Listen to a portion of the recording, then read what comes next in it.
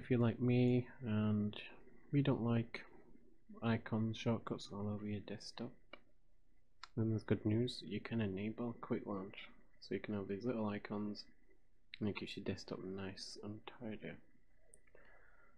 So first thing you want to do is double up your bar, so there's two.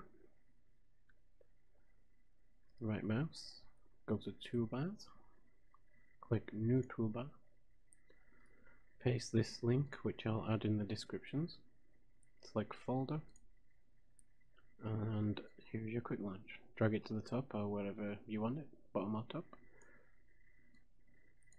Now the first thing you want to do is right mouse here, quick launch, get rid of show title, so you've just got this double bar, and now as you can see there's still some text, so you still want to right mouse, get rid of it, and there's your icons. I don't know if you can make them bigger, but because I've already got one, it's already put my icons in that I've already got, which went wrong order for some strange reason. So I hope that helps you clean your desktop up.